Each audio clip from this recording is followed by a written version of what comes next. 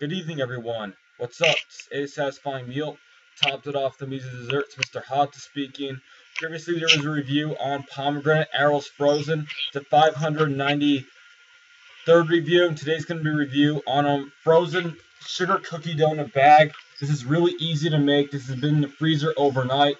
The ingredients are margarine or butter, white sugar, milk of any kind, whether it's dairy, rice, soy, or almond, or hemp,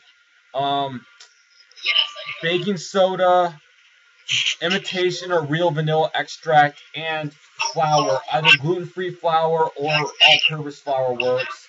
This is very buttery. It's a bit yellow, even though it's supposed to be white.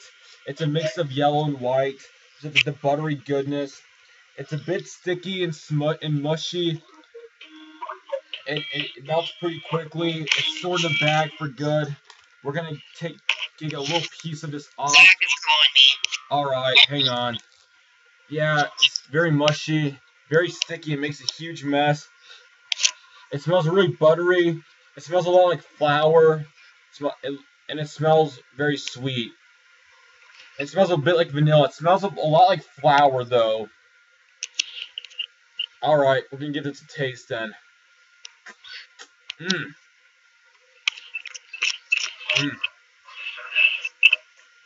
It's really rich dough. It's really liquidy, kind of. It's really soft. No, guys,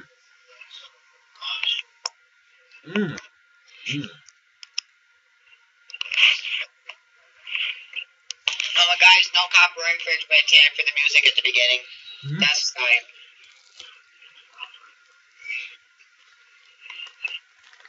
Overall, this cookie dough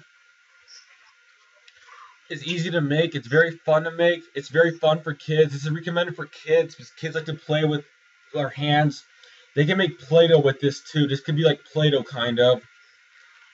Store it in a bag because storing in a bag means it'll last a while in the freezer, hopefully.